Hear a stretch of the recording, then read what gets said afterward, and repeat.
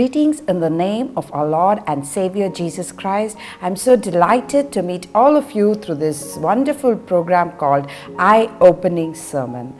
Today we are going to meditate on a topic called On the Mount of the Lord it shall be provided. On the mount of the Lord it shall be provided. Hallelujah, hallelujah. Our God is a mighty God, and we get into God's presence when we have that mountaintop experience. What happens is, in our life, whatever our need is, it shall be provided. Hallelujah. We are going to read from Genesis chapter 22 verses 1 to 14 onwards.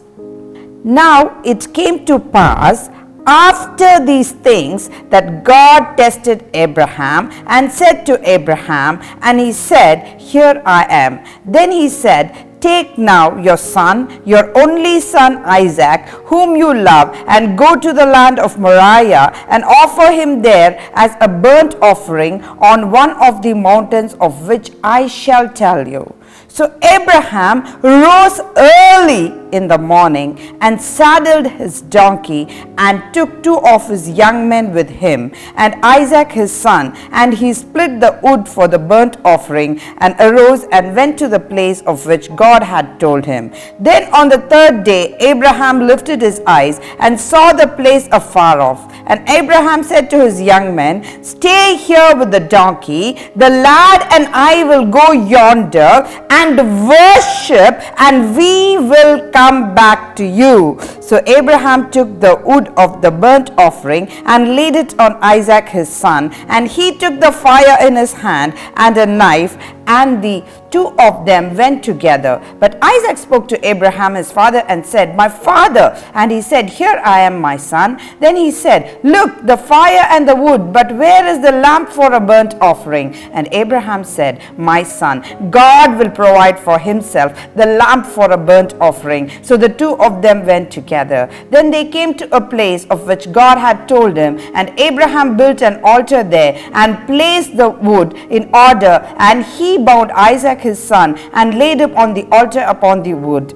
And Abraham stretched out his hand and took the knife to slay his son. But the angel of the Lord called to him from heaven and said, Abraham, Abraham. So he said, Here I am. And he said, Do not lay your hand on the lad or do anything to him, for now I know that you fear God, since you have not withheld your son, your only son, from me. Then Abraham lifted his eyes and looked, and there behind him was a ram caught in a thicket by its horns. So Abraham went and took the ram and offered it up for a burnt offering instead of his son. And Abraham called the name of the place, The Lord will provide. As it is said to this day, In the mount of the Lord it shall be provided. Hallelujah, hallelujah. In the mount of the Lord it shall be provided. We see here a story about a father and a son and their love, the faith and obedience towards Father God. Hallelujah, hallelujah. Abraham was initially named Abram. When he was Abraham, God asked Abraham to leave his people, to leave his property, to leave his possession and go into the land where God was showing him. And you know what did Abraham do? He immediately obeyed. Immediately he obeyed. He left the people, he left the property, he left his position and obeyed the word of God. Hallelujah. Today, when God speaks something to us, when God asks us to leave something, be it relationships, be it our property, be it our money, be it our time, are we willing to sacrifice it for the Lord? But in Abraham's case, we see that he was willing to sacrifice. God named him from Abram to Abraham. Hallelujah. That's why the verse says, after these things, after Abram obeyed the Lord and after his name was changed to Abraham, God is giving him a command saying, Take your only son. And this only son was not just born instantly after his marriage. When he was 75 years old, God gave him a promise saying that you will have a son. he had to wait for almost 25 years for that promise to come into fruition. So this son is very precious. This son is very valuable. This son is so close to his heart. But one day the Lord is saying, Abraham, you need to sacrifice your Isaac to me. So if today God is going to ask you and me to sacrifice some of the people in our lives, to sacrifice our money for the kingdom of God, to sacrifice the wealth for the people of God, to sacrifice our time for the kingdom of God, are we willing to do it? Are we ready to do it? It's very difficult sometimes. I remember a story of a boy who fell down from a cliff. And even as he was falling down, reaching towards the ground, he clinged on to a branch. And even as he was clinging onto the branch and struggling between life and death, he said, God, speak to me, God, speak to me, God, can you save me? So God spoke to him and said, yes, my son, I can save you. So the boy asked, Lord, what should I do for you to save me? God said, just leave the branch. Just leave the branch. You know what the boy said? Lord, how can I leave the branch? If I leave the branch, I will die.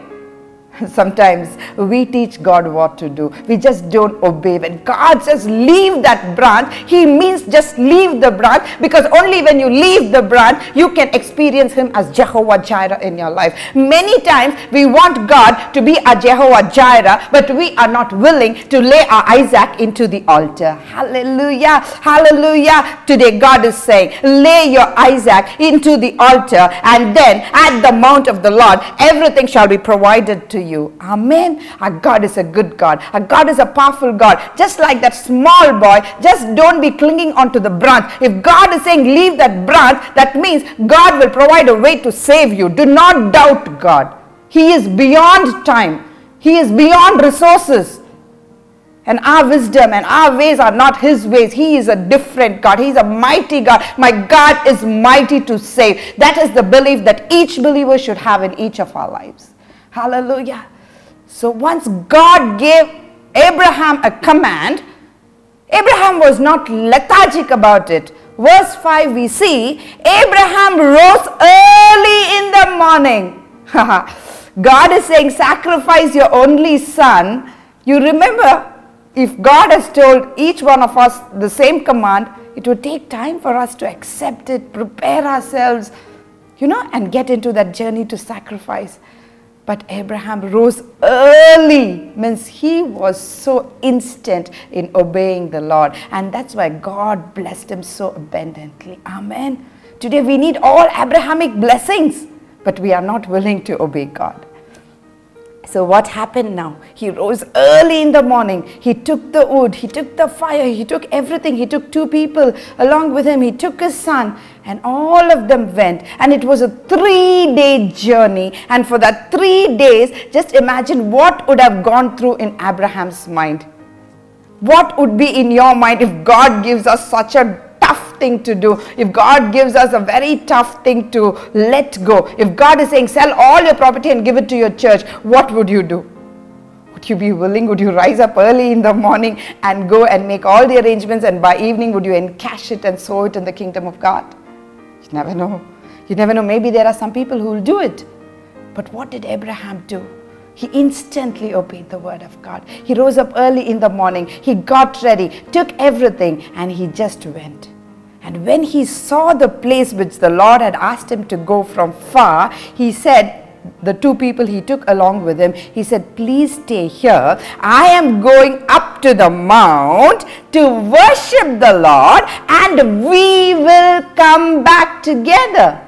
He never said, I'm going to sacrifice my son and I am going to come back alone. Rather, he said, we are going to worship the Lord, and we are going to come back together. That's a word of prophecy in difficult situation. When God is asking us to do tough things, maybe for God it is not tough, but for us maybe it is tough. When God is asking us to do difficult things, when God is asking us to let go certain things, what happens? What will you and me do in those situations? But what did Abraham do? He said, he released a word of prophecy. He said, I'm going to worship the Lord and we are going to come back together. So in difficult situation, he was not complaining, but rather he was prophesying. He was uttering a prophetic word which came true in his life. And according to Abraham, what is worship? Today in churches we have singing and worship.